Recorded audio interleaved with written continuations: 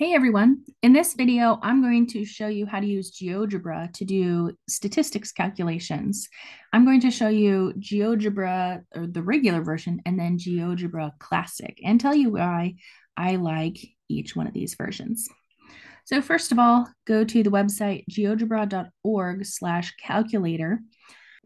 You'll see that we have a graph on one side and then a place to put in functions on the left.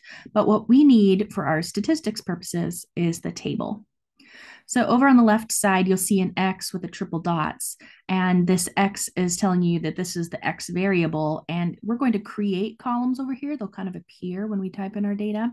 And then through the triple dots, that's how we'll do our calculation. So the graph over here, we don't really need right now. So I'm going to just type in some numbers. There we go, 6 numbers. So a small little data set. And let's say that I want to compute sample statistics, or actually population parameters, on this set of data. I'll click the triple dots, and then the little menu will pop up and I'll choose X statistics. So the X is representing that title X of our data. And then in this nice little pop-up window, which is what I like about the calculator suite of GeoGebra, is it tells you what it is you're calculating, the symbol for it, and then the answer. So we have the sample mean or population mean if your data is a population, although then the symbol would be a mu, just not here. The sum of all the data points adds up to 25. The sum of the squared data points. So square the number first and then add up all of those squared numbers. Here's the total. Sample standard deviation, population standard deviation, cardinality, which is another way to say sample size. Then the minimum, the first quartile, the median, the third quartile, and then the maximum value. Now, what I have noticed is that this says max X, and it's just giving you an extra emphasis that the variable was X. Often you won't see the parentheses with the X in textbooks or maybe in your homework. So just know that this is a little bit unique to GeoGebra. And then with the sample and population standard deviations, again, there's the little X's to emphasize that the variable was X that we computed S and sigma on. So if I close that, and let's say I want to put in another variable, I can type in some more data here. And automatically there's a title given to the data. This is kind of more like hacking the graphing here. So that's why there's a Y1. We can compute Y1 statistics. And then here's all of our column statistics. And you can see that there's the Y1 everywhere because it's referencing the variable Y1. Now, it may not matter what the label of your variable is. So you can do statistics on any column that you like. I did want to go back and show you that now that we have 2 columns of data, and I'm just going to fill out the other column. So we have equal pairs. We can click on XY1 statistics and we'll get a lot all at once. So the mean of all of the X's and the other statistics, and then the Y's, and then some combinations of those variables like the correlation, which won't be on our radar until the end of the term, and then all the statistics down here. Oh, doesn't look like it does quartiles, so I guess we'll need the one variable statistics after all. Okay, so what I like about GeoGebra here is that you can get your statistics on a table and it tells you what it is. It gives you the symbols and the statistics, which is awesome. But what this doesn't do well is copying and pasting of data. You literally have to type in all the numbers. I tried just pushing Control V or Command V and it didn't paste very well. So what I like was the classic version of GeoGebra. And I can clear out my data. Now, this classic version, it's a little clunky.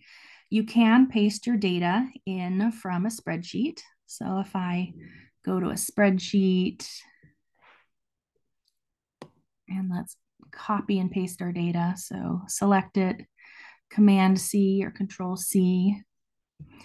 Then if I go back to GeoGebra, and I didn't mention it before, but geogebra.org/classic #spreadsheet. And I get to this setup where I have a table on the side. It kind of looks like Excel. And then over here, we have some kind of squished windows with some axes and a chart over here, mostly because I practiced ahead of time. So this is showing up. So let's select a cell, and I'm going to Velcro paste my data here. And that pastes really nicely, so you get both columns of data. Now, when you want to compute statistics, you can select your column just by tapping on the A, B, C, D, whatever it is. And then up here in this little histogram icon, you can click on one variable analysis. Select that. And then off to the side, you get a graph of your data automatically. So this shows a bar chart. And you can have some other options as well. Histogram could be really useful. Box plot, stem and leaf plot, all really useful in intro statistics. To get to the statistics, so the calculations, we want to come over to the right side where we have this little sigma X, and it says show statistics when I hover over it. And then another little box pops up in our window, and here are all the symbols of the statistics, and then here's the value. So I like this version of GeoGebra because it copies and pastes nicely, especially when you're copying numbers from your homework and you need to paste it in. But the statistics aren't as pretty. So once you kind of learn what these symbols are, then you don't necessarily need to have the labels. But, practice with both and see which one works well for you. But going through the statistics, first of all, we have our sample size or population size, if this is a population for you. The mean, so sample mean or population mean. The third one down, the little O with a little hat, it's lowercase sigma. That's your population standard deviation. So 1.58. The sample standard deviation is 1.8. And then we have the sum of all the x's, the sum of all the squared x's. And then the last 5 numbers are your 5-number summary. So min, Q1, median, or Q2, Q3, and then the max. So I guess another benefit of the classic hashtag spreadsheet version of GeoGebra is that you can make charts. So if you want to have a dot plot of your data, it's really easy to get that graph and then even change how it looks. If we go to histogram, here's my histogram, and there's a little slider, which is nice because it'll make the bars narrower or larger. There we go, just a little bit, so you can see how things change. So there you go. I've shown you how to compute statistics and a little bit more using the 2 different versions of GeoGebra. You're welcome to choose whichever one works best for you. Bye.